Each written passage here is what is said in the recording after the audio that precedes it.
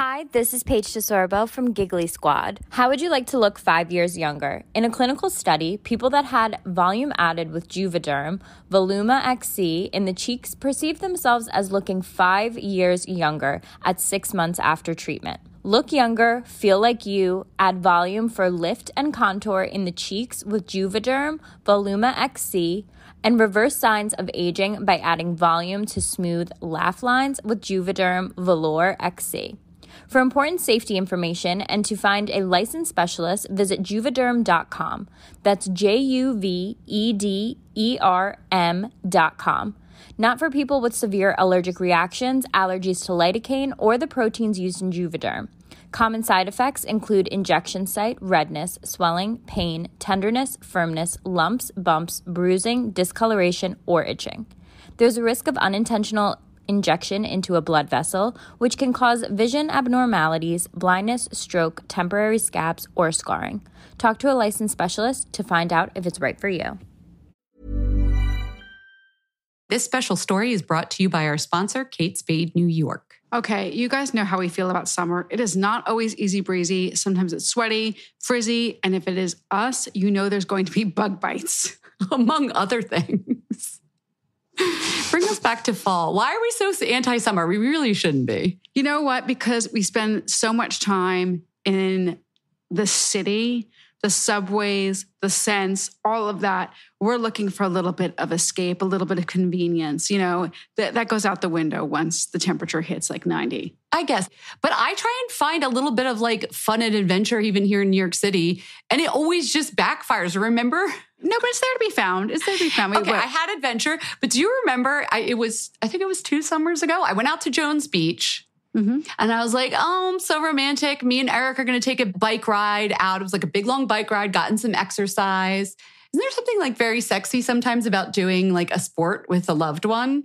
Like you get a little adrenaline going, whatever. So we're biking through. I've never done that, but keep going. We're biking through like these nice little back roads to get to Jones Beach where we're going to go to the beach. And all of a sudden, like, I guess Eric biked over. Do mosquitoes have hives? I don't think they do, but like whatever he biked over stirred up a mosquito swarm. I don't know how else to describe it. I ended up with, all right, longtime listeners are going to remember the number and I don't, but I think it was 37. Do you remember what I looked like? I had 37 bug bites. And then I found out later they were tiger mosquitoes. Oh my God. Because we don't have normal mosquitoes here in New York City. Oh my God. It was my summer of misadventure. The summer of misadventure. Oh my gosh. Well, so this summer, listen, we're going to be more prepared. We're going to look like those people who have it together. We're going to wear white. We're going to have cute little outfits. And we're going to pack the perfect beach bag. I got a new one from our fabulous sponsor, Kate Spade New York. It's black and tan crochet raffia. It has the perfect strap drop. It's really cute. It's very me. It's neutral, so it goes with a lot of my things. And you look polished. I love this idea of packing the perfect summer bag. I feel like there's so much you can't control in life. Like having everything you need in your bag is like key. So I'm just going to share a little bit of what I'm putting in my bag this year. I really think it's going to help. I'm not going anywhere without Band-Aids. I'm not going anywhere without like shout wipes in case I get a stain. Eric's very into white denim this summer. Great, Eric. You know what gets really dirty? White denim. White denim. Oh, this man really is works at a men's style fashion magazine. Well, he does work at Esquire. Yeah. And I got these little Cutter mosquito wipes. It's the insect repellent in a wipe form. So I can like, if we're just going to, you know, something off the cuff and we do something out in the woods, I will be prepared. I always have my sunscreen, you know, a little essential oil. So in case I need to do some breathing exercise, you know, people are always like take deep breaths to help yourself like chill in the summer.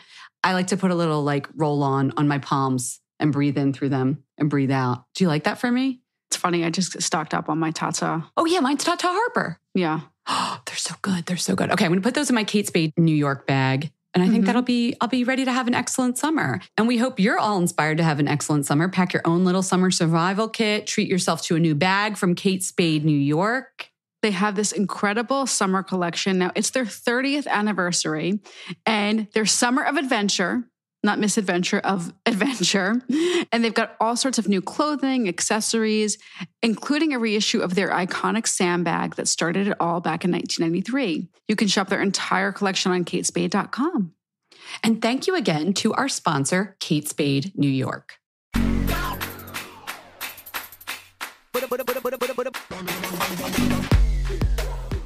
Hey, everyone. It's Friday, interview day on Fat Mascara, or whenever you're listening to this. What's up? I'm Jess. Hi, everyone. I'm Jen. Okay. Yeah, you don't have to listen today. You could listen this weekend. Whenever it pleases you. But today, we've got an incredible interview. Jen, tell us who we've got. Well, we have makeup artist Nicky Posley, but I should preface this by saying I warned him too as well. He is not a bridal makeup artist, but I was like, I really want to talk about wedding makeup because I feel like it's such a loaded topic and it's in the ether right now. And so many people always ask me questions about it. And then remember Sophia Richie's wedding? Jess, I do. Did you see how Everyone was losing their damn minds. obsessed. Why is it different? Why is bridal makeup different? And I said this as... Exactly. And that's what I wanted to get to. What is it about bridal makeup? And Nicky very smartly is like, okay, it's event makeup. It's like, we are bringing it today and it has to last. So he has tips on that. Anyway, let me give you a little background. Nicky's a fine artist and a makeup artist based here in New York City, well-known educator. He offers courses of all levels to makeup artists. So if that's interesting to you, by the way, you should go to his website, nickyposley.com. Check out his links because you can sign up for online courses and tutorials. He's been spotlighted by publications such as BuzzFeed, Allure, Essence.com, and worked with some well-known names, including a past Fat Mascara guest. He worked with Sloane Stephens, but also Serena Williams, Chrissy Teigen, Queen Latifah. So we'll hear about Nicky. He's great. I'd love to catch up with him and hang out with him. But then, I pushed him a little bit on what's going on with the bridal makeup. How do you do it well? How do you have a good relationship with a bridal makeup artist? What if you want to do it yourself? What are the products that stay? He took me inside his kit a little bit. Jess is not here for this interview. It's just me and Nicky talking bridal, but it's a great interview. Hope you enjoy it. Here it is.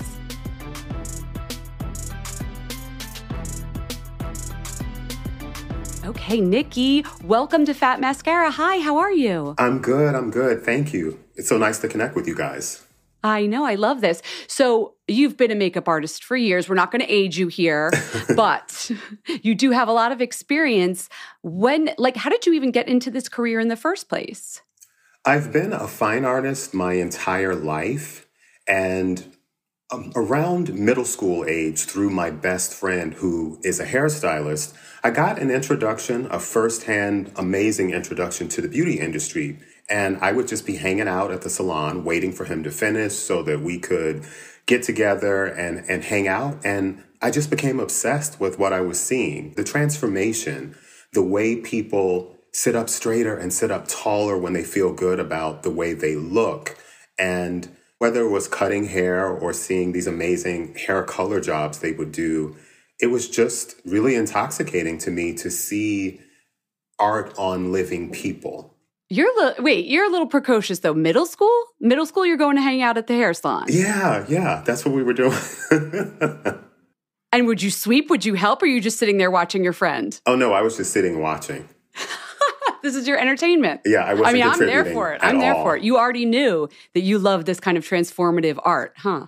I did. And my traditional artwork had a lot to do with figurative body and face. And he actually saw something in my makeup work before I did. In my artwork, before I did, and said, I think you'd be really good at makeup. What was your medium that you were doing this figurative? Was it painting?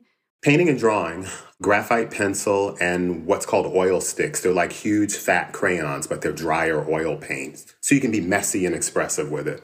And in this messy expressiveness, there was a little makeup artist blooming? Yeah, I was obsessed with the face and all the different things it could convey. You tell stories through your expressions, and that's what makeup and hair people do. They tell stories, and they allow people to live in their art.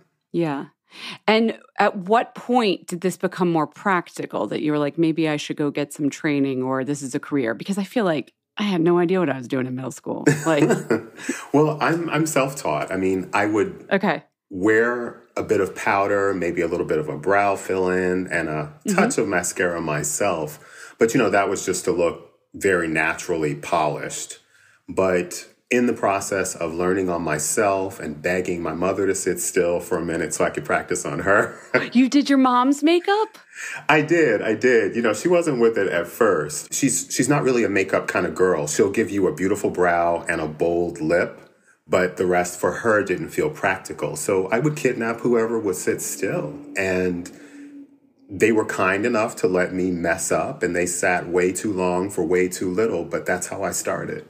Where did you grow up? Rockford, Illinois, about an hour outside of Chicago.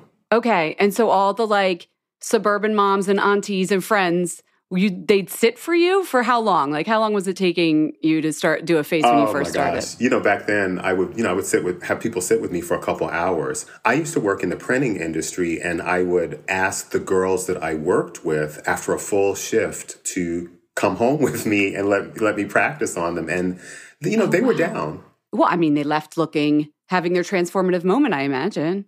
I was okay, because the truth is my makeup was really a direct extension of what I was doing with painting and drawing. I was just working on a different canvas and learning some different application tools. So I already had a certain level.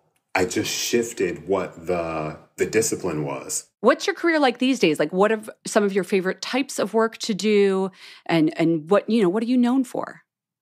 It's always a mixed bag of work. For myself, it can be red carpet type of stuff. It can be getting someone ready for a television appearance. Press days I tend to enjoy. But I'm also an educator. I teach other makeup artists to be prepared for whatever genre they're interested in going into. I'm known, in my opinion, for classic beauty, the kind of makeup applications that are able to sort of exist in multiple spaces. But timeless beauty is definitely... So multiple spaces, meaning it's not going to look trendy, and it's going to look good if I take a photo, if I see it on Instagram, if I see you in real life. Yeah, is that what you mean? Yeah. It's made to sort of stand up in all of those situations. And what made you make education part of your career? You know, nobody asks a makeup artist to start giving back in this way. Is it enjoyable to you? Did someone ask you for this? You know, it was something that I was sort of pushed into early in my retail days. There would be different events that would come up. Oh, so you did retail? Were you at like a counter? Yeah. I worked behind the counter for many years. And what brand did you work for? I started with MAC in Chicago. I worked at one location for 8 years full time. So it was a deep dive. All the best artists worked at a MAC store. I swear. It's the truth. It's the truth. Yeah, that's where it started, my first actual professional experience. And you learn a lot about makeup, but you also learn about being of service. I'm a servant in the same way that a personal trainer is or a personal chef. I'm just doing makeup. Do you still feel that now, even no matter who the client is? Yeah, I think you have to go into these different situations with the attitude of service. And that's something that I say with pride, because the world needs our art. You know, people live their lives in the art that we create, and that's an honor to have somebody want to do that. And when you do classes, is someone coming to you who, like, say someone's listening and they want to be a makeup artist, they don't have a ton of training. Will you teach someone like that, or is it more for like advanced practices for people that already have a little bit of a working background in makeup? I teach all levels. I'm able to meet them where they are, and that's sort of a conversation that we would have. I do in-person education as well as in the digital space. Oh, you do like a Zoom lesson? I actually have a platform specifically with pre-recorded workshop based on different classic beauty looks. The kind of timeless beauty looks that made me want to become a makeup artist is really what I created. So I have sort of a digital book for people who are interested in my type of process, whether it's complexion or brows, color, contouring, highlighting, all of it. Okay, I'm obsessed with this idea of timeless beauty because I think this relates well to something that I wanted to talk to you about, which is it's wedding season right now. Yes. Yeah, absolutely. First of all, tell me, how many weddings do you think you've been to in your life as a guest? It's probably been thousands, because I think that I started doing bridal the second year I was doing professional makeup. I've done a lot of that. And when I think of wedding makeup, timeless beauty is sort of a good lens to look at it through, because I'm there to sort of set them up to put their best face forward so that when they're looking at pictures of themselves over the years, after that, they're really happy about the way they look. but they feel like themselves too. Yeah, that's a hard balance, isn't it?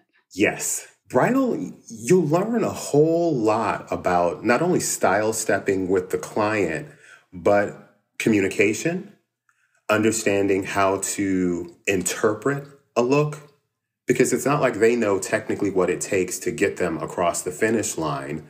You want to deliver it without overwhelming them. There's a lot. It's a dance. So I choose my dance partners well. Style stepping? I've never heard that term. What does that mean to you? Style. Think about it like this. Some women for their wedding day, they want to look like the most refreshed, natural version of them. They don't necessarily want a lot of look. They want the skin perfected, the brows to be neatly groomed, maybe a little bit of gloss and mascara. There's so many different lanes, and it's a dial-up. Through my conversation with them or any client, we discuss what level do you want to see this look on? Are you wanting to be Gap Ad natural, that level of polish, or do you want right. full on Instagram diva? It's a conversation. And what I got good at really quickly is picking my dance partners. If I couldn't see myself hanging out with her, I'm probably not going to work with you on your wedding, because you go into the sort of vortex of stress with them. And you're like, I don't need that anymore. No. And I did a lot of it in the earlier part of my career, much more selectively now. But there's a certain armor that you have to go into that space with somebody. And it's about trust. Newer makeup artists tend to focus more on the technical aspect of it. How am I going to deliver this look? What kind of lip? Are we focusing on eyes? Whatever. But you really need to get focused on energy. You want to be with someone whose energy complements yours and vice versa, because you become the go-to guy for that entire 6 months to a year until you get them across the finish line. So you really need to like that person. 6 months to a year. I am... First of all, I should put it out there right now. I did my own wedding makeup, and I was very last minute about it. But look, this is a good question. Wait, before we get into the details of this, I have to ask, just take off your Nicky Posley, very professional educator, makeup artist. Just as a guest at a wedding, you weren't doing the makeup. If the bride steps out and you look at her, tell me, when you see the bride right away, you know if it's going to be a success or not with that look. What to you is like, okay, this is a successful look. She's happy. They did a good job. What does that read as to you? She needs to be relaxed. Aesthetically, I want to see the skin just look polished and beautiful. Okay. We're talking about a different part of the dance. She needs to look good and relatable in person, but she also needs to be enough to read well in photos. And that comes from experience. You have to sort of get your hands dirty to understand how to straddle that line. Natural to a photograph isn't the same as natural in person. That requires more makeup. And this is one of the things that I have had to discuss many, many times with brides. To create the most natural version of yourself actually requires more makeup from a photographic standpoint. Take, for instance, what we've all called the J-Lo glow, that sort of, I call it glorified natural. She just looks bronzy and fresh, sculpted and glowy. The perception of that is she has on a little mascara, lots of bronzer, some mascara, a quick lip. That's actually at least 3 different colors of foundation, 2 to 3 colors of powder. To create natural requires more expertise, because I'm not depending on the boldness of a lip to hold your eye or a smoky eye to grab all the attention. Natural to a photographic reality means I really have to understand the tones I'm looking at, because I have to work in complete harmony with what's there, because I don't have sort of a gotcha moment to hold your eye. So you figured out my secret, Nicky. I'm just like, throw on a red lip. Then nobody notices anything else. But you can't do that on a wedding day, probably. Most women are like, no, I want to look like me. And it is a dance. You have to go through a little bit of rehearsal with them. You have to sort of educate them to understand that you're going to need to wear typically more makeup than what you would wear, because it's about what the camera is going to see and how it's going to be photographed. It's not your shoes people are going to be looking at in pictures for years after that. It's all an education, but you have to do it with love. Have you ever had a case where, this just occurred to me, that someone's like, I'd like you to do my makeup for the portrait session, but then I actually remember this now. My friend, she's Indian. She had a big Indian wedding. There was a whole portrait session, and she came to me mid-ceremony. Sorry, Roop, I'm calling you out. And she was like, I need to go out there now and we're going to dance. And now it's the fun part. The pictures are done. She's like, look what the makeup artist did to me. And she had full on glam. Like she was very powdered. It's a very cultural look to do like this, like powdered, lighter face kind of. She's like, I don't look like me. She was like ready to cry. And I was like, let's just take it down a little. So like I blotted off some of the base because that was like the look. And then she wanted to look like herself. Have you ever switched up makeup like mid-ceremony for a bride? Typically, when I've gone in for a bridal client or a celebrity or everyday women, I like to kind of narrow the field a little bit because they don't understand what it takes to build the house. I know brick by brick what's going to layer well, what's going to sit well, and what's going to age well. Okay. You want ideally to start with less and build to the dramatic. Going backwards can be difficult because it may interrupt the integrity of how things are layered and laying. I try to work it so that we do the lightest version of what they're into first and then gradually decorate the house. Oh, I like that analogy. Okay, so can we get a little technical here? When you're doing that, first of all, the 6 months to a year thing, like how far out from a wedding should someone start looking for a makeup artist, in your opinion? A year is what's typical. I personally don't like to commit a year in advance because there's all kinds of life changes that can happen between now and then. So you might not lock in the date with the person, but you start meeting people? Is that what you're saying? Yeah, when I was doing that, I was open to it, but I'm more of a 3 to 6 month kind of guy when I'm doing that kind of thing. It's just more realistic for me to actually know that I'm going to be able to be there. Right. Some people are open to it. Yeah. Do you suggest a trial? Absolutely. I've only done one in 25 years where I didn't do a trial and I actually regretted it. How did it go? What happened? In the whole 25 years, there's only been 2 that I took that I regretted. And it wasn't like a bridezilla moment. It's just that our energy wasn't in sync and I didn't feel like I had the trust. And let me tell you something. When I have somebody's trust, I can ultimately do a much better job because we're in an energy space together that's conducive to that. It wasn't like a big kind of I hate my makeup kind of thing like that. I just wasn't getting a read one way or the other. I just think that she was already out of body with everything that's going on around her. I need to be able to gauge, am I satisfying my part of the bargain here? And she was already gone. You know, it was just a bizarre thing. Someone's listening and they're like trying to find a makeup artist. Do you think that's what the trial does both ways? Like you are getting to know her, but she's developing comfort with her makeup artist at the same time during that trial? Absolutely. And be very clear from a makeup artist standpoint, you're being auditioned by somebody, but I'm also auditioning you. I'm making determination as to whether I want to go into... Be on good behavior, ladies. Yeah. Do I want to go into the vortex with you? You keep calling it like the vortex, the black hole. She was in a space. Like what happens personality-wise on a wedding day? Like, is it just nerves, do you think? I've been really fortunate. I have to say, I don't have any real horror stories about working in that space, but I'm very sensitive to energies and the energy has to be right. The trust is so important because whatever your dynamic is prior to it, or let's say during the trial or the second trial, whatever it is, imagine that times 10 on that day because you have a host of other people around them in their ear. They won't leave them alone, which means they can't be still for you. So with every interruption and every stop and start, I'm having to scale back on what I can do. Like, for instance, I could look at you and just do like a beautiful timeless look, beautiful skin, bold red lip, clean brow. There's levels that can happen in. Let's say we booked an hour for me to sit with you, but your phone's going off and people are asking you things that somebody else should have taken care of. I know the highest level of that I can do, but every time I have to stop because you won't be still or something like that, I have to scale back on the cake I'm baking. Yeah. So that layering that you were doing, building up to something, you're having to constantly readjust how you're doing it. Exactly. Like, okay, we're not going to take as long on this individual lash here. So we got to keep moving along.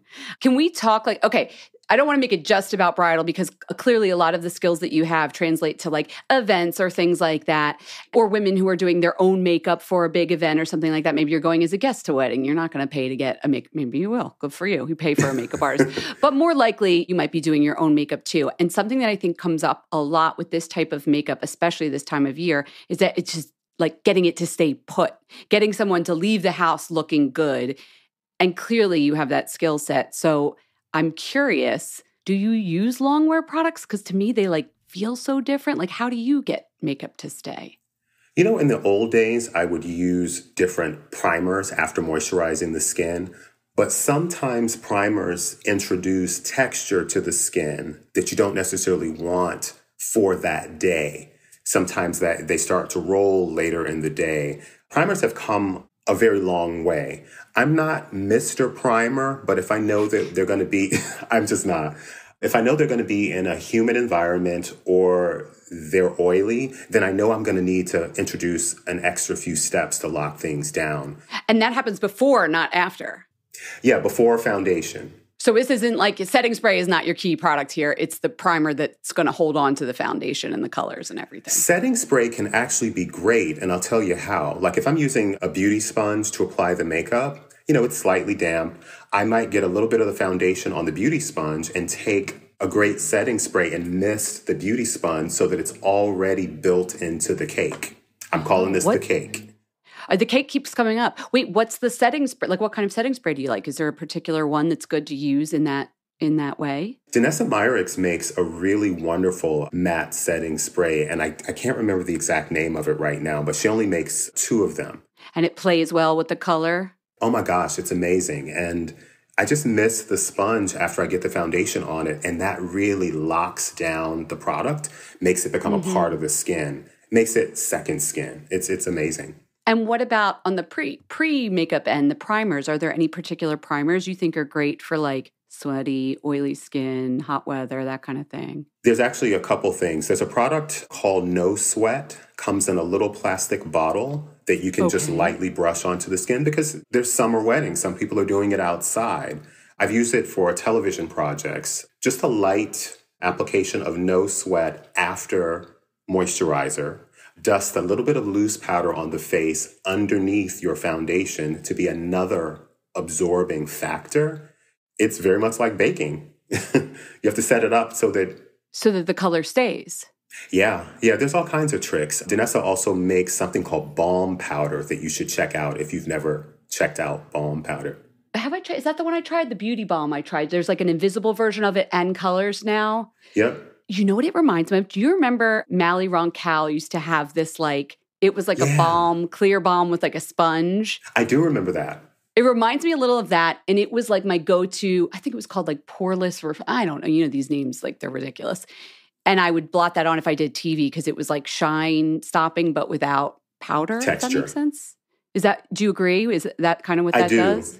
The whole point of both of those is that you get the oil absorption factor without introducing the texture that powder eventually will introduce. Yeah. So this is your cake is nice and smooth. Exactly. You should definitely try. Are you a liquid or cream girl? For foundation? Mm-hmm. Liquid. Take a little bit on the back of your hand, maybe a pump of your liquid, and then take maybe a third of that amount in balm powder. Mix it together so it's one concoction. And you'd be shocked at how much longer your makeup lasts, but still looks like skin.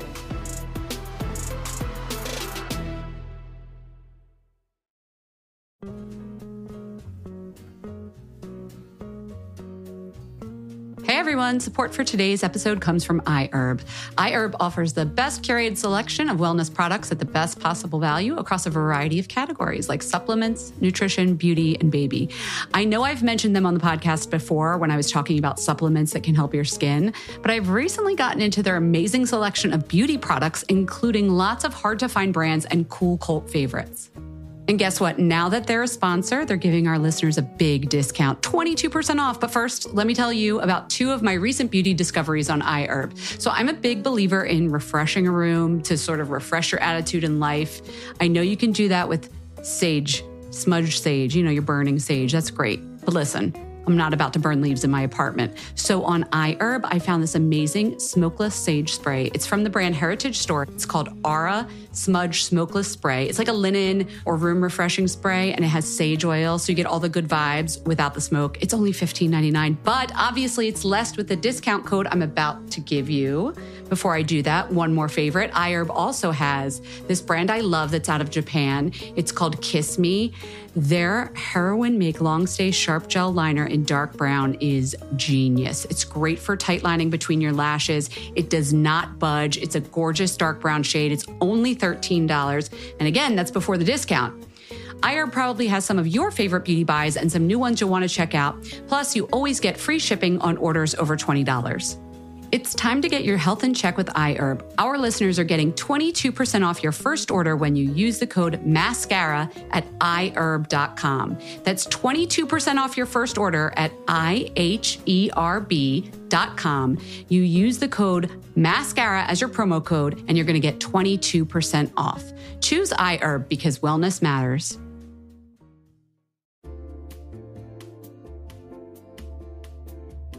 Wow, this year is going by so fast. Father's Day is already coming up.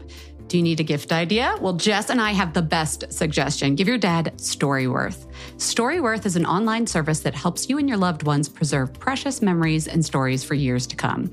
Jess and I have given this to our dads, and it's such a genius idea. This is how it works. Every week, Storyworth emails your loved one a thought-provoking question of your choice. They have this whole pool of options. And these are questions you might never have asked your loved one before, like, what's the bravest thing you've ever done in your life? When would I ever say that to my dad without it being super corny? But with Storyworth, it's a fun activity you can share together, and it gives some structure to the idea of hearing your loved one's story. So it's really heartwarming, and it doesn't feel weird at all. Anyway, Storyworth will send the prompts and then collect all of the responses from your loved one, and they'll compile them into a beautiful book, including any photos you want to add. And it's a keepsake you can share and revisit for generations to come. The book is really sweet, but honestly, the journey to writing it and sharing that with your dad is the real gift. Give all the dads in your life a unique, meaningful gift you'll cherish for years with Storyworth. Right now, for a limited time, you can save $10 on your first purchase when you go to storyworth.com/mascara. That's storyworth.com, STORYWORTH.com/mascara to save $10 on your first purchase. Storyworth.com/mascara. So on Fat Mascara, we always talk about sunscreen, but let's be honest, sometimes it could feel a little bit like, kind of like taking your medicine. Tizo is so different. It's almost like applying a primer. It feels like a primer, you're right. And this sunscreen is amazing. It is 100% a mineral sunscreen, which is so good because it works immediately when you put it on. You don't have to put it on 15 minutes before you go in the sun like you do with chemical sunscreens. Tizo stands for titanium dioxide and zinc oxide. These are the minerals in sunscreens that are the best choice for your skin, your body, even the environment. And you're going to look forward to putting it on. Like Jess said, it's sort of a primer.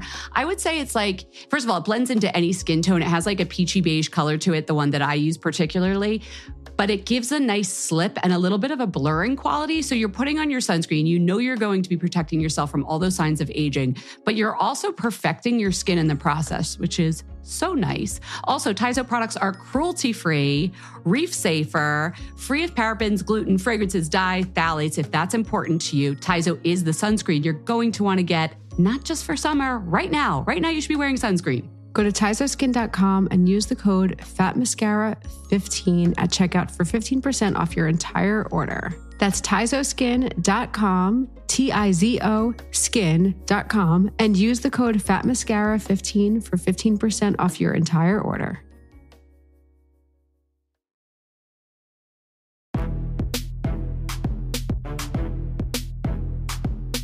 Oh, good tip. Okay, let's talk about blush. My face eats blush. So Jess and I love blush. We feel like it wakes up a face. It's so underrated. People don't use it the right way. Yeah. You just look alive. But I'll put it on. I'll be like so happy. An hour later, where did it go? Where did it go, Nicky?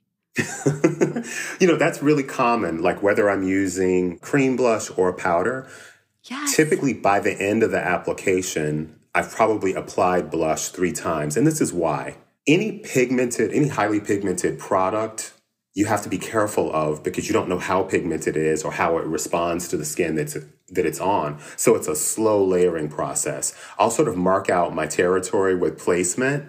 Maybe in the middle of the application, I'll hit it again to start to bump up the intensity. But I really don't know until the end how much I'm going to need because I need to introduce to myself how that product behaves on the skin that's in front of me.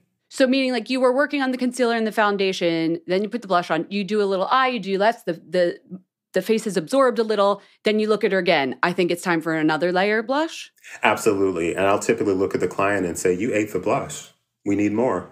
And so that during that like 20, 30 minutes that this is happening with her, you're already seeing how her skin reacts to blush and whether it's time to layer on a tiny bit. So it's like in layers is the key. Yep, it's in layers. And you just kind of keep an eye on it. I know. So I keep an eye on it and I think it looks great and then it's just gone. Do you think that you need powder to get it to stick around or can you do that with a cream blush? Depends. Some cream blushes are super emollient. Some of them are less emollient. And then you have the factor of who's wearing it. So it literally is an in-process kind of thing. You just don't know. However, I do like the idea of leaning more towards a cream blush and not strictly on powder because I want the skin to look supple in the end. Yeah, like sinks in a little more, right? Yeah, and just looks creamy and soft. What cream blushes do you like? Oh gosh, I have so many. There's a company called Colored Rain. They make, I don't know how many colors, but all of them that I've used have been amazing. It's highly pigmented. It just looks fleshy and supple on the skin. I've also used Danessa's Color Fix, which is a highly pigmented cream liquid product, like a drop, pen drop. Will take you a long way. You can use those anywhere on the face. I love using those on the cheeks. I'd have to think about who else. I probably have half a dozen types, but those are the ones that come to mind immediately because they're some of my go-tos to grab. Of course. Okay, well, this podcast is Fat Mascara. We have to talk lashes. Okay, what are your thoughts for an event makeup, for a wedding, whatever, extensions versus a full strip versus individuals? I feel like makeup artists always have strong opinions about this. What are yours? I've seen the lash extensions look amazing, but in general, I don't think that they do. I'm not a lash tech, so I can't speak with you technically about their process or anything like that. I think less is more if you're going for a really natural look. Sometimes they can get in the way for event makeup because they speak too specifically to an aesthetic. Sometimes they're physically in the way. You are being so politically correct. Someone sits down in your chair with a big old shelf of fluff on, and you're like, what am I supposed to do? You can't get the makeup. You can't get the makeup in. I can't even get into the eye area. They're so big. So sometimes it's a hot mess. Yeah. I'm just trying to get my liner in. Yeah, so you'd prefer someone have their natural lashes, and then you'll work with them to, if they need it, add in some lashes. Yeah, I would rather have the option. One of my clients who I love that I get to see when she's in New York, Sloane Stevens, I was able to do her for the Met Gala. And she would typically have a version of the lash extensions on. And as we were talking about our look, I asked her, would you not wear those for this occasion so that we can really build this from the ground up? And she was totally cool. Fun to work with, very respectful of the work that we do. But, we actually had a conversation about it. I just said, I would rather you come without those on for this so that we can really build something special for the night. And she's so cool. I love when this happens. She's a former Fat Mascara guest. She came on in January. So she helped us set intentions. You know how she's like the smartest woman alive and like psychologically so balanced. I'm like, please help us, Sloane. She's like, she's the force. So she took off. So if she normally wore extensions, she didn't wear them for you. And this again is something you discuss if you are hiring someone for event makeup. Make sure they know all this stuff, right? Yeah, and sometimes I'll ask because when I get a photo reference for what they want to do, if they have that god awful shelf on their eyes, I can't really I can't do gamine for you, honey, with the drag lashes. Totally. So. No, I get it. It's great if they're willing to have a conversation, and she's amazing, so. Sure. And that actually brings up an idea of reference photos. Do you like that? Do you like when people are sending you photos? Oh my God, it's crucial. I'll tell you something. I don't know how many people do this. I just know the process works for me. Whether it's a do and go on a regular day or on a regular event day or a wedding, I request 3 photos. I want to see a photo of you well lit with no makeup on whatsoever. I like to see a photo, of course, of what you want to look like, but also a photo of a time when you've done your own makeup. And the combination of those 3 sort of gives me a panoramic understanding of what is going to be required. Okay, but if you're a layperson, you might not have those photos of yourself. You might be pulling like a celebrity photo. I can't even tell you how many people like pulling these Sophia Richie photos. Like, this is what I want my wedding makeup to be like. Yeah. Like, there's these iconic bride moments and they're showing you photos of another person. Is that okay? It is. It just gives you a beginning window into what it is they want to do. However, so many times you'll get a photo where the reference photo is someone of a completely different complexion, different ethnicity. So then you have to have another conversation.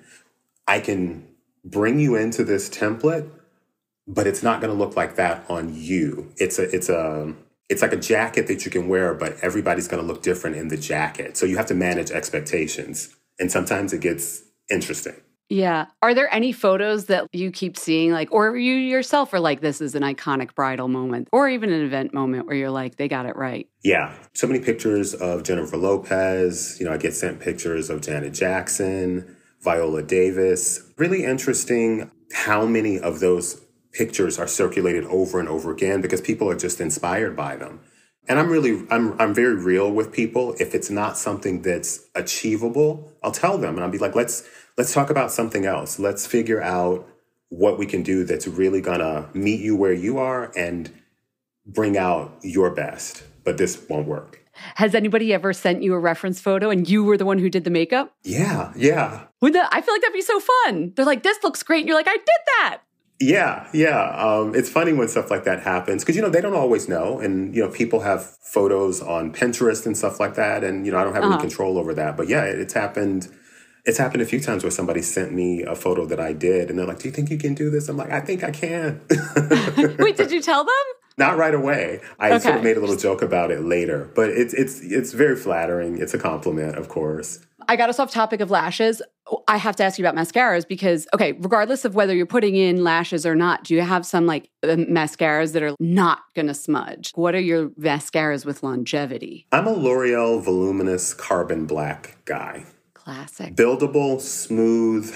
It really, really lasts. You can really go into the war zone with it. Do you like a fresh tube for everybody? Or you know how that one to me, it changes a little, sometimes for the better if it's been opened before because it thickens up a little, or you like a fresh tube? What I do is I just take a fresh wand just for sanitary purposes so I'm not double dipping. But I'm like you. I actually do prefer the texture of that one once it's gotten a little bit drier. I feel like you can control it. It's less inky and more buildable. Yeah, almost like a staining carbon instead of just like a wet loosey-goosey carbon.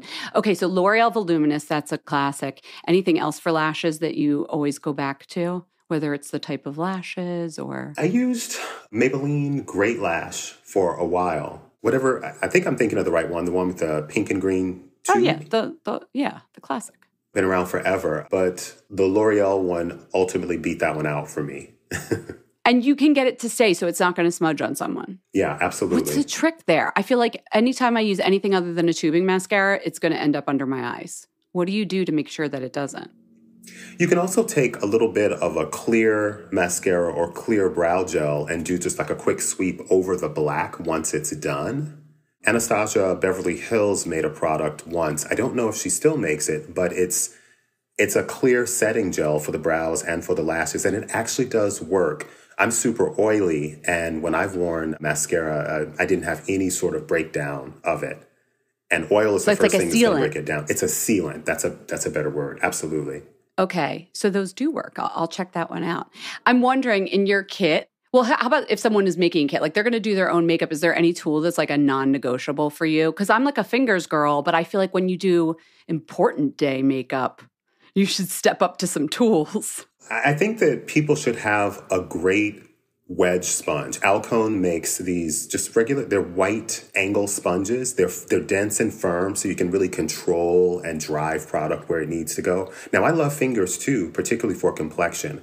Your body heat just kind of melts the product and makes it look more skin-like. Placing your concealer under the eyes and just sort of dotting out where you want shading versus highlighting. Absolutely. Fingers are wonderful to get it started. And sometimes, depending on the formula or product, you can do your whole complexion application just with your hands. And why do you like a wedge sponge more than, say, like the teardroppy, bouncy, like beauty blendery shape? Precision and control. If I have to bang out a face, getting a really, sense for really your quick, personality, Nikki. You like, it's going to be perfect. Yeah, I mean, you do your best. Let's take like a traditional egg sponge, a beauty blender or whatever kind you're using. Oh, egg, that's what you call that? Okay. Yeah, that for me is great for an overall layering of product, but the precise angles and corners of a wedge sponge, that's where you do your sculpting and hammer out the shapes that you want to create or emphasize or de-emphasize. So one to me is like a blunt tool, and the sponge is a very specific, strategic kind of tool. I could see that too when you're done, like, okay, this little bit of eyeliner. We should talk about this. So this happens to me when I do fancy makeup. Yeah. If I make a mistake, I've gotten to that point where you're like, screw it. I'm trying to straighten this eyeliner, trying to straighten it. I can't straighten it. Back to the drawing board, back to the sink, redo the whole thing. Then you're all red because you had to rub off all the makeup. If you make a mistake, say like there's a mascara fallout or the lip is a little bit outside the line, what do you do that you don't have to start all over? Take the end of your wedge sponge, put a little bit of micellar water on it, and because that edge is razor sharp, you can just remove that fleck of mascara and clean up even a red lip. Yeah. Yeah, it's almost like a razor, but it's a sponge. This is probably my problem. I go in all smearing and wiping and, okay, precision is the key. That's good to know. Yeah, very much so. You'll be obsessed. What's like a non-negotiable in your kit, like tool-wise? You have your wedge sponge. My wedge sponges, in terms of application, you don't have to have the highest quality of brushes, but there's a few basic shapes that you need. For lid and brow bone, you need something that's firm and flat because you're really just placing product there. Though that brush isn't meant to blend anything, it's meant to lay down the lid and brow bone. You just want to get the color there. Sort of a small, round, fluffy brush for blending and diffusing color. Like a dome shape or a flat shape? Dome. Like an actual, like round dome. And then I would say like a firm angle brush, like a skinny little angle brush so that you can either fill in a brow or use cream or shadow or liquid as eyeliner. There's, those basic shapes will get you most of the way with your eyes. And then if you're somebody who wants to cut a crease, then you need something that looks like a cartoon paintbrush, that traditional paintbrush shape comes to more of a point so that you can carve in to the lid space. Those shapes are really the beginning of what can be amazing, but you need them. Yeah, what brush brand do you go back to a lot? I use Shu Uemura, who's not in the States anymore, unfortunately. Hakuhodo. Still have some of my old MAC brushes. I use a lot of different brushes. I've been collecting brushes this whole time, so as many as I have, I'm always still looking at shape. Smith Cosmetics also makes some really amazing brushes that, in my opinion, are quite affordable. They did it in a really smart way. Cosette. I'm thinking now, your kit, like say you were traveling and your kit got lost. What is like irreplaceable in there? Oh my God. After this long, I would just cry. I would just be a ball of tears because there's so many products in my kit that are discontinued, but That's what I mean. What are some of your favorites that are discontinued? I'm so curious. There's a Bobbi Brown eyeshadow. I think it's called Raisin or Black Raisin. I can't remember. It's like this deep sort of umber burgundy color. It's great for shadow. It's great for liner. They don't make it anymore. Gosh, there's so many. I go blank when you ask me that because there's so many over the years. A lot of them are eyeshadows, highlighters. Just like these perfect colors that you just keep going back to. These colors that you can use on so many different people. It would just be an awful thing because I hold on to those things because they're special to me. And you look for dupes where you can find them, but they may not exist. Fashion Fair made 2 pressed powders that were really amazing, Cola and Sable. Cola is like a sort of chocolate brown. Sable is this sort of deep golden brown. Don't make it anymore. And you just kind of hoard and hold on to those things as long as you can. Makeup Forever had a pencil and eyeliner, sort of a chubby pencil. They've made a new version of it, but I still have a few of the old version, which were they I'm called like obsessed with. Aqualiners or something? Yep. Yes, The they fat were ones. good. Yeah.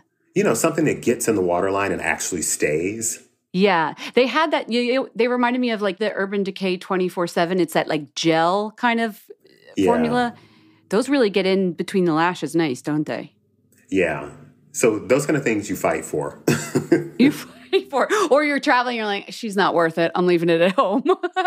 You have to make those choices. Absolutely. That's so funny. Okay, so what about you personally? Is this still your look? Is still just the mascara, a little concealer, or like have you stepped it up? What products do you like to use on yourself? On myself, I'll use a little bit of one of Charlotte Tilbury's Magic Away concealers under my eye. It has a really sort of skin-hugging texture that stays very flat. It doesn't sort of roll or ball up and look obvious. I like some of Fashion Fair's pressed powders when I want to give myself a little bit of dimension and bronzing.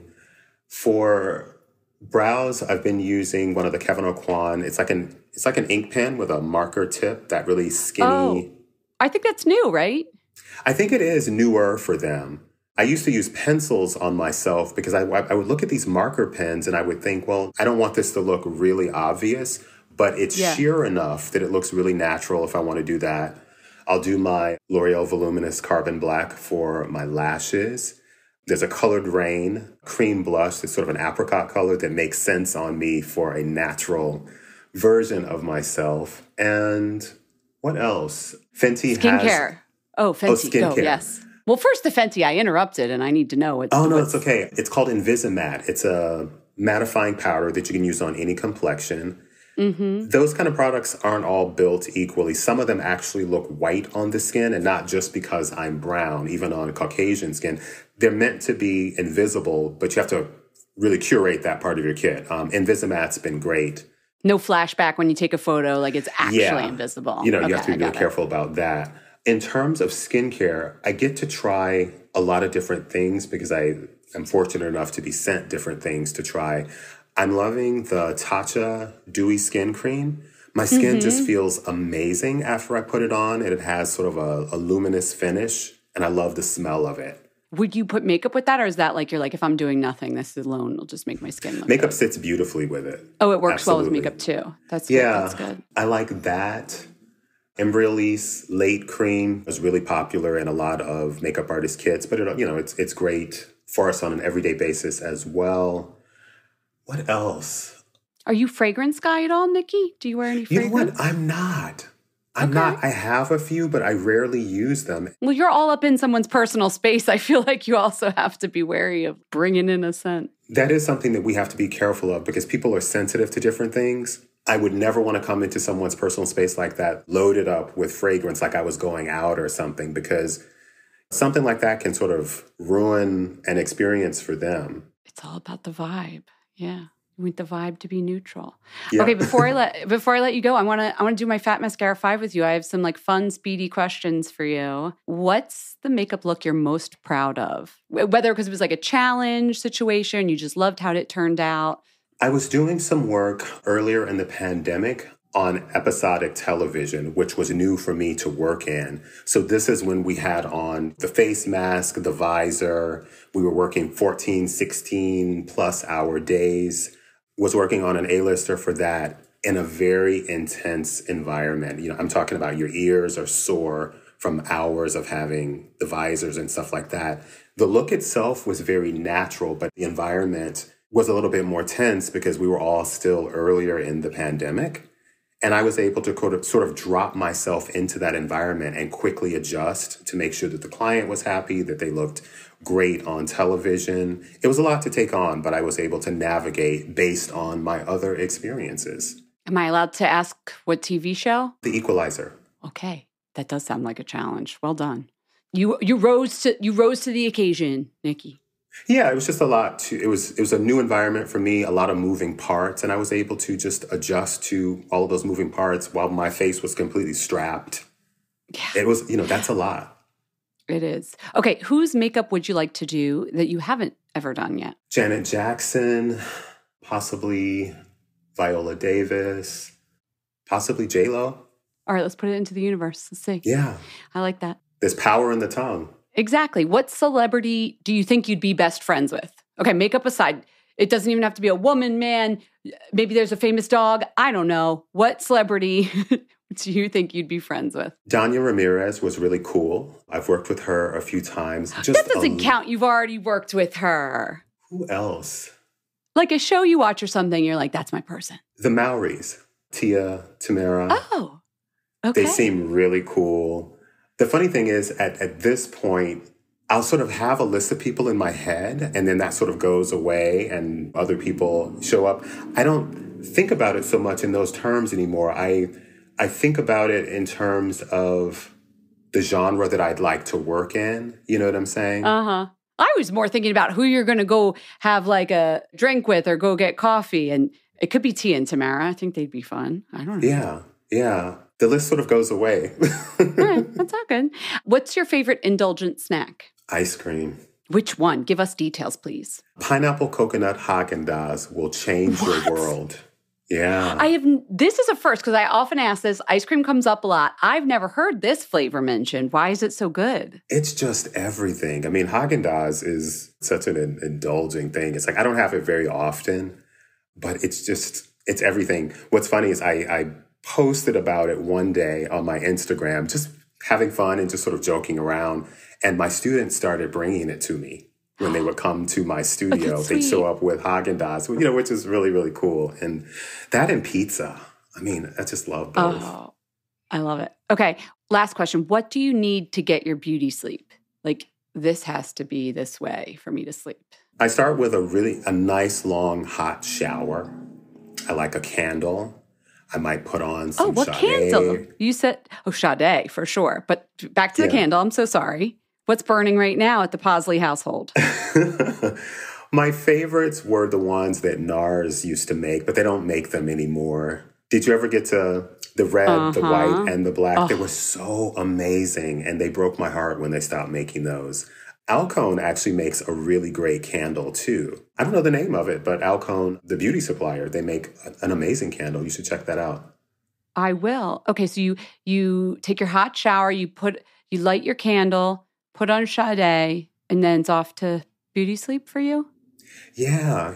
I just like a really clean space, a little bit of soft music. And, the shower just kind of relaxes me. I may stretch a little bit to sort of wind down the day. Yeah. I try to have some rituals that help me kind of detox because, when you're around people all day and you're absorbing and reflecting energies all day, you sort of take that in and your body holds on to it. So anything for me that helps me just sort of come back to center, the shower, the stretch, try to stay really hydrated, all of that, it all works together.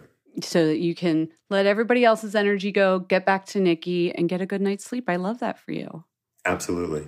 This was so helpful. I now have a shopping list that's like 20 products long. I'm so glad you shared some of your favorites with us, but also more about you. It's so great to get to know you. Thank you. Likewise.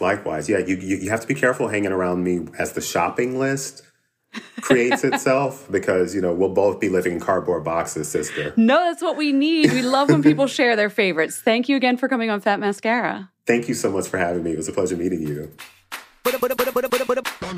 We hope you enjoyed the show. It's your reviews and feedback that help us make the podcast even better.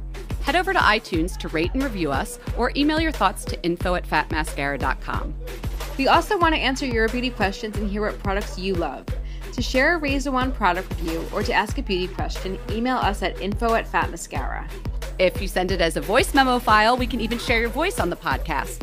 You can also do that by leaving us a voice message. Our phone number in the United States is 646-481-8182. Thanks so much for listening.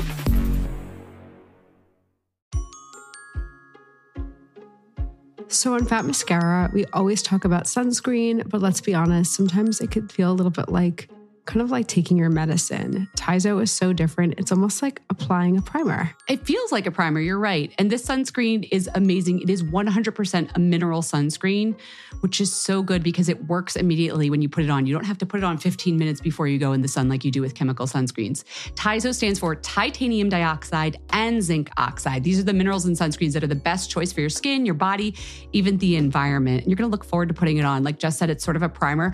I would say it's like, first of all, it blends into any skin tone. It has like a peachy beige color to it, the one that I use particularly, but it gives a nice slip and a little bit of a blurring quality. So you're putting on your sunscreen, you know you're going to be protecting yourself from all those signs of aging, but you're also perfecting your skin in the process, which is so nice. Also, Tizo products are cruelty-free, reef-safer, free of parabens, gluten, fragrances, dyes, phthalates. If that's important to you, Tizo is the sunscreen you're going to want to get, not just for summer, right now. Right now, you should be wearing sunscreen. Go to TizoSkin.com and use the code FATMASCARA15 at checkout for 15% off your entire order. That's TizoSkin.com, Tizo skin.com, and use the code FATMASCARA15 for 15% off your entire order. This special story is brought to you by our sponsor, Kate Spade New York. Okay, you guys know how we feel about summer. It is not always easy breezy. Sometimes it's sweaty, frizzy, and if it is us, you know there's going to be bug bites. Among other things. Bring us back to fall. Why are we so anti-summer? We really shouldn't be. You know what? Because we spend so much time in the city, the subways, the scents, all of that. We're looking for a little bit of escape, a little bit of convenience. You know, that goes out the window once the temperature hits like 90. I guess. But I try and find a little bit of like fun and adventure even here in New York City. And it always just backfires, remember? No, but it's there to be found. It's there to be found. Okay, I had adventure. But do you remember, I think it was 2 summers ago, I went out to Jones Beach. Mm-hmm. And I was like, oh, I'm so romantic. Me and Eric are going to take a bike ride out. It was like a big, long bike ride, gotten some exercise. Isn't there something like very sexy sometimes about doing like a sport with a loved one? Like you get a little adrenaline going, whatever. So we're biking through. I've never done that, but keep going. We're biking through like these nice little back roads to get to Jones Beach where we're going to go to the beach. And all of a sudden, like, I guess Eric biked over. Do mosquitoes have hives? I don't think they do, but like whatever he biked over stirred up a mosquito swarm. I don't know how else to describe it. I ended up with, all right, longtime listeners are going to remember the number and I don't, but I think it was 37. Do you remember what I looked like? I had 37 bug bites. And then I found out later they were tiger mosquitoes. Oh my God. Because we don't have normal mosquitoes here in New York City. Oh my God. It was my summer of misadventure. The summer of misadventure. Oh my gosh. Well, so this summer, listen, we're going to be more prepared. We're going to look like those people who have it together. We're going to wear white. We're going to have cute little outfits. And we're going to pack the perfect beach bag. I got a new one from our fabulous sponsor, Kate Spade New York. It's black and tan crochet raffia. It has the perfect strap drop. It's really cute. It's very me. It's neutral, so it goes with a lot of my things. And you look polished. I love this idea of packing the perfect summer bag. I feel like there's so much you can't control in life. Like having everything you need in your bag is like key. So I'm just going to share a little bit of what I'm putting in my bag this year. I really think it's going to help. I'm not going anywhere without Band-Aids. I'm not going anywhere without like shout wipes in case I get a stain. Eric's very into white denim this summer. Great, Eric. You know what gets really dirty? White denim. White denim. Oh, this man really is works at a men's style fashion magazine. Well, he does work at Esquire. Yeah. And I got these little Cutter mosquito wipes. It's the insect repellent in a wipe form. So I can like, if we're just going to do, you know, something off the cuff and we do something out in the woods, I will be prepared. I always have my sunscreen, you know, a little essential oil. So in case I need to do some breathing exercise, you know, people are always like take deep breaths to help yourself like chill in the summer. I like to put a little like roll on my palms and breathe in through them and breathe out. Do you like that for me? It's funny. I just stocked up on my Tata. Oh yeah, mine's Tata Harper. Yeah. Oh, they're so good. They're so good. Okay, I'm going to put those in my Kate Spade New York bag. And I think I'll be ready to have an excellent summer. And we hope you're all inspired to have an excellent summer. Pack your own little summer survival kit. Treat yourself to a new bag from Kate Spade New York. They have this incredible summer collection. Now, it's their 30th anniversary, and their Summer of Adventure, not misadventure, of adventure.